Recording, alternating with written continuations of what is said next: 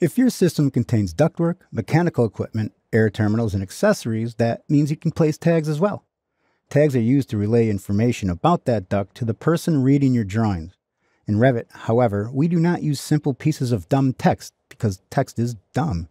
If we add text and the duct changes, the text is suddenly wrong. If we add a tag, we are adding a component that is reading the duct, and it will change the display if and when the duct changes. In the project browser, under Mechanical HVAC, let's make sure we're in Ceiling Plan Level 1. Zoom in on this area right here. Guess I'll tag a diffuser first. There's a tag icon right here on your quick access toolbar, but also if you go to Annotate, you can also click Tag by Category. It's the same icon. So let's click Tag by Category. Now, I want to hover over this air terminal. Then it says 250 CFM. I want a leader, but instead of attached end, I want to go with free end. I'm going to pick this diffuser, pick a point here, then I'll pick a point right there and hit escape a couple times. Let's select our tag. I'm going to change just a couple things about it. So it's a diffuser tag. Let's click Edit Type. Let's give it a leader arrowhead of filled 15 degrees. Click Apply and click OK. Now let's select the actual air terminal.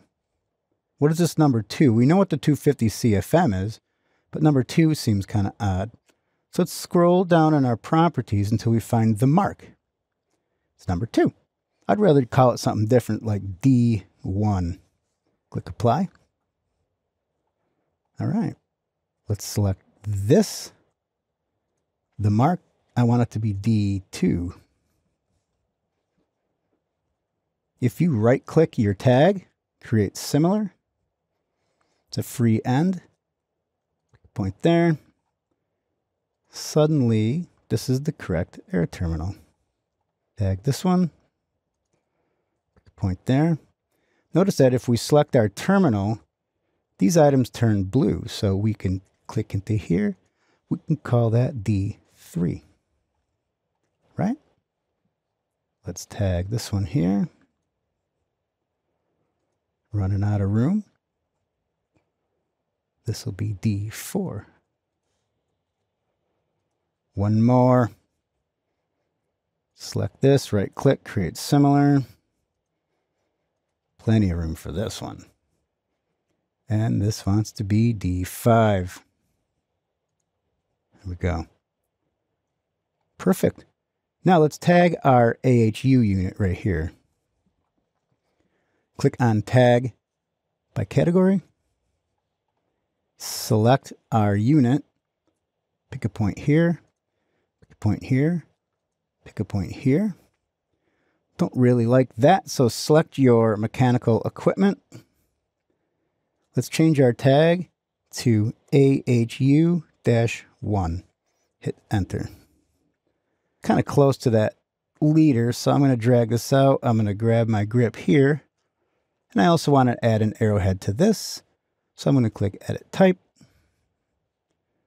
My leader arrowhead. I will click Arrow Filled 15 degrees. Click Apply. Click OK. Now we're getting it.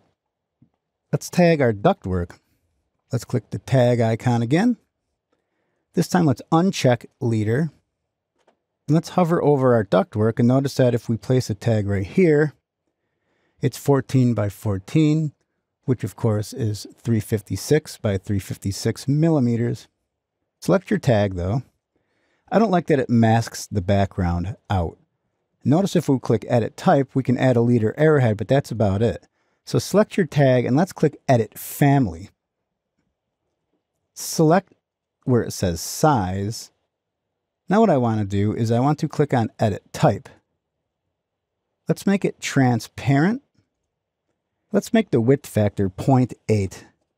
Make it a little smaller and make it so it doesn't obscure the duct. Let's load that back into the project. Let's overwrite the existing version. Yeah, that fits a lot better. Select your tag, right-click, create similar. And you'll see that you can use it pretty much everywhere. If it's a diameter, it's going to label it. And of course, we can add a leader, a free end. Pick a spot here, come down to here, pick a spot here, and it's going to flip into the right direction. It doesn't look like it's going to, but it does. 6 by 6. Select your tag, click Edit Type. I'm going to add an arrow filled 15 degrees. Click Apply, then OK. We can pull this out of it just a little bit. So there you go. That's how you annotate a plan